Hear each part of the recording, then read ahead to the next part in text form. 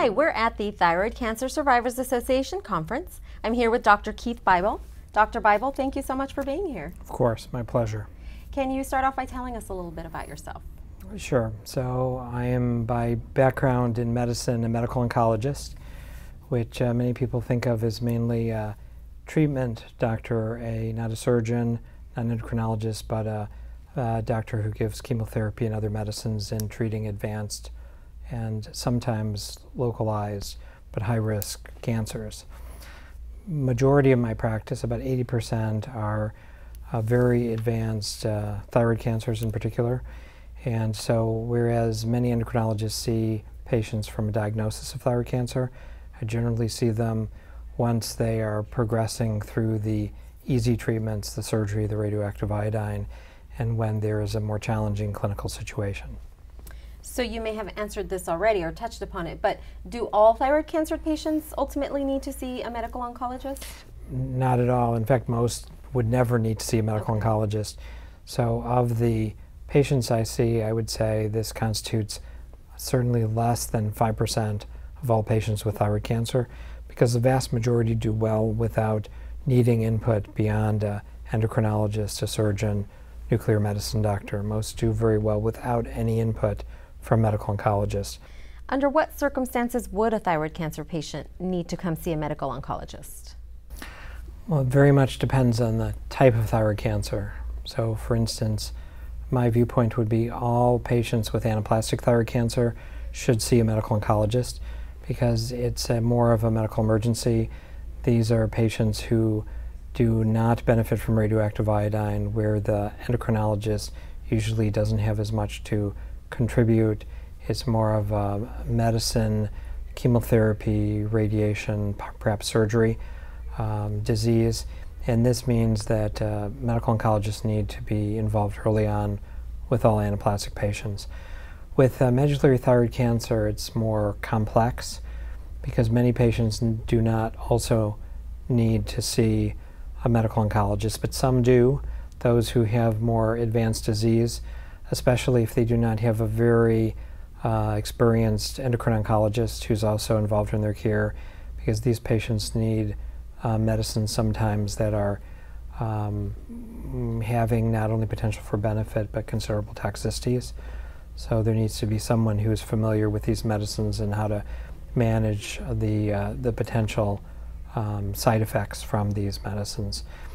In the biggest chunk of all thyroid cancers, differentiated thyroid cancers, most will never need to see a medical oncologist, but there's a subset who should see a medical oncologist or endocrine oncologist. These would be the individuals who have more advanced and radioactive iodine resistant disease, and in those patients who need to be considered for escalation to more whole body medicine, we would say systemic therapy, those patients are often best seen by a medical oncologist.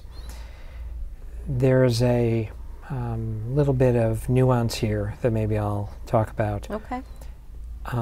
In general, medical oncologists are used to seeing patients who, with metastatic disease, do poorly. So if they're not experienced with thyroid cancer, where sometimes restraint is important, medical oncologists have some risk of over-treating the patients because they may think the disease in some circumstances is worse than it perhaps is. This is mainly true in differentiated thyroid cancer, sometimes medullary. Endocrinologists, on the other hand, an average endocrinologist does not see many patients with metastatic thyroid cancer, and in that circumstance, they can perhaps have an opportunity to risk overtreatment too, because they're saying, oh my goodness, this patient has metastatic disease, this is really terrible. And so what the nuance is it's not just a medical oncologist, but as someone who has a particular interest in endocrine oncology. So it would be a sub-specialized medical oncologist or a endocrinologist with a particular interest. So, you know, it may not be always good to see a generalist in medical oncology. They have potential to not have enough background to do the best for patients with thyroid cancer. So that's the little nuance. This is a pitch for patients seeing experienced individuals, and this is important from surgery on down the line. Absolutely. So you may know that there are a lot of data that come from a variety of groups, including Julie Sosa's group at Duke, that would say that the more experienced a surgeon, the lower the complication rate, Right. the better the outcomes. This is true with endocrinologists and medical oncologists dealing with thyroid cancer too. It's just the data are a little hard to put your finger on. Absolutely. That's a great point, that when you need to see a medical oncologist, you want to see someone who has expertise or background in thyroid cancer. It's true for any specialist, Right. radiation oncologist too. You want to have a familiarity with the disease and hopefully a high familiarity with any disease you're treating, or else you run the risk of not really having enough background to do the best job for your patient. Can I ask about patients with thyroid cancer who aren't responsive to radioactive iodine, so they need to come see a medical oncologist? What are the treatment options available to them? So it depends on the extent of the disease and how fast it's growing. So for instance, this runs the gamut.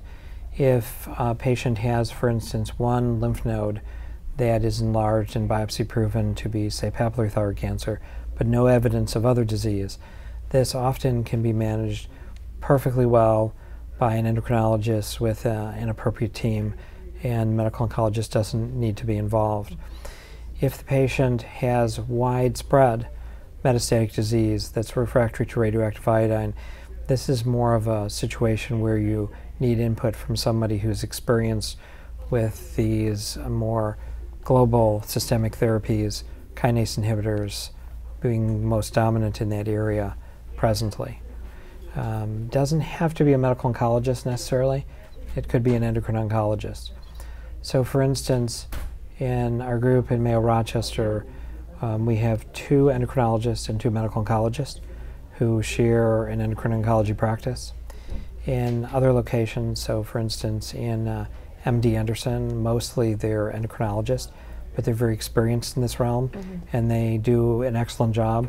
So it's more the background that's critical than the subspecialty that's critical. Okay. I have one last question for you.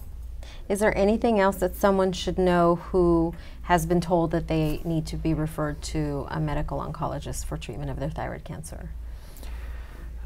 So I think this point of if you have disease that merits a referral of this type, you want to make sure that you referred to someone who has a really robust background and experience in this area. And most medical oncologists, this would be foreign territory.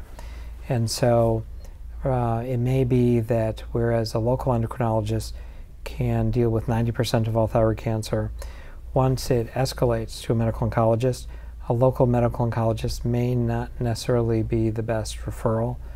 And so this is a time when you may want to consider going to a center that has a greater experience in advanced thyroid cancer, either from the endocrinologist standpoint, endocrine oncology standpoint, or from the medical oncology standpoint. Okay. Thank you so much, Dr. Oh, it's a Bible. privilege. Thanks for having me.